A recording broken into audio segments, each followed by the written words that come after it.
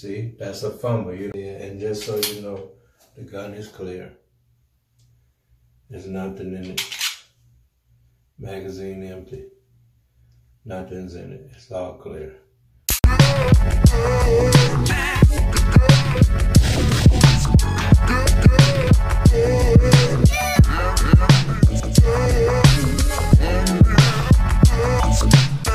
Hey you guys, I'm back again. If you're planning on concealed carrying, do some practicing with your draw. Do some practicing with your mag change and different stuff like that. If that time ever arrives, for one, it's gonna be crazy because you'll get a whole bunch of adrenaline dump. You won't be able to think straight.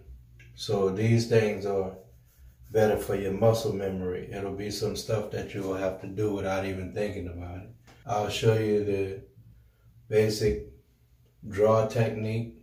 Well, the one that I've learned. There's several different ones you can learn. This one has helped me on acquiring my sight picture better. And I'll show you what I'm talking about. But I'll also show you why you need practice, because say you're in and you never shot your gun, you never practiced at the range, or you never even drew your gun from your holster or anything like that. And now you're in this situation where you're scared for your life, your adrenaline is pumping, your adrenaline is rushing, and you can't even think straight. That's the scenario. And so now what? So you start fumbling, and you're fumbling trying to get to your gun, and then when you do get it, you're all over the place with it. That's not a good idea. And just so you know, the gun is clear. There's nothing in it.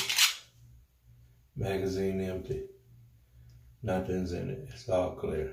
But anyway, for the first step is acquiring your sight picture, or helping you to acquire your sight picture without slinging your gun up or whatever. I don't know if you carry 3 o'clock, 4 o'clock appendix. Here I carry here. It's sort of appendix, but not right here. But anyway, you carry how you want. But the key to it is to come up and go straight out. And you always want to keep your finger off the trigger. So make that a habit, even when you're drawing and when you're putting your firearm back in the holster. Because your, femoral artery is down in this area. So it's in your legs, in your thighs. So if you shoot yourself, you're going to bleed out pretty much. But anyway, just remember to always keep your finger off the trigger until you're ready to shoot. So you want to raise that shirt, get a good purchase, come up and come out. And that's the best way to get your sight picture. And to be honest, before I knew that, I was always trying to figure out how to get right on without flailing around, not really flailing around, but trying to get it. But that's like it's like a natural, it's just natural. It's right there, and it's right there. I mean, right there.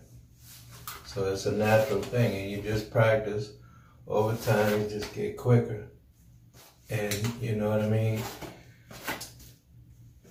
And you just practice. You have to practice. It has to become it has to become muscle memory.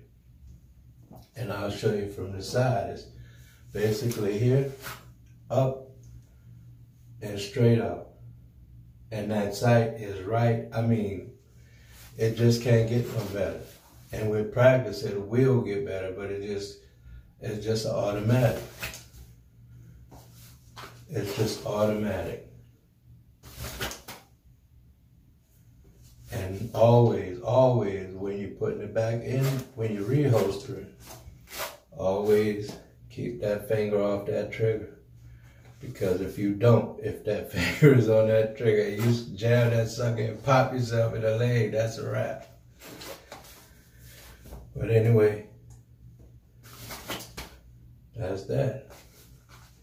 And you have to practice, and practice your dry fire.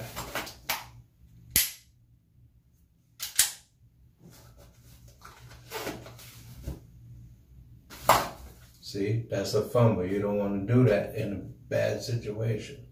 So you basically want to get used to doing that. Whatever clothes you wear, you got to learn how to move them. Learn how to get them out the way enough, because if you get caught up in there somewhere, it's a bad situation. So, and again, always up, out, up, get your grip, and out, up, out. Even without your firearm, you can practice that. Up and out. And you can practice that. Up, out, back in. Up, out, back in.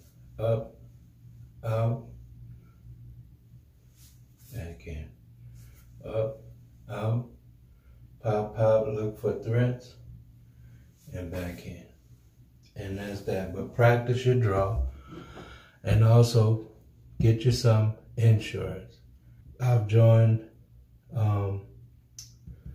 USCCA because, long story short, if that time happened, or if you had to use your firearm on somebody, just know that you're going to jail. Now, it's going to depend on your lawyers to get you out and to get you past it. But it's a smart move to have insurance. And these are people or lawyers that know this particular law. It's not just, oh, I have one on retainer, or I have, you have to have the right person for the job. And nobody's paying me to say these things. I'm just passing them on to you guys as I learn them, because I never knew you needed that type of insurance. I never knew that if I had to defend my life from somebody trying to kill me or my family, that I'm gonna go to jail, if something happened like that. But you're gonna go to jail. Or you're gonna at least be in the back of a police car for a while until they figure out what's going on. But 9 times out of 10, you're gonna go to jail. And you're gonna need a lawyer. And as for right now, this is what I have, this is what I'm doing. Like I said, it's USCCA. You can look them up. You can do research on them. There's tons of videos on them. Tons of information out there. If it's somebody else, just as long as you have insurance, you're gonna need it if something happens. And we pray to God every day that it doesn't happen. That, at least I do. I don't want to have to shoot nobody. I don't want to have to kill nobody.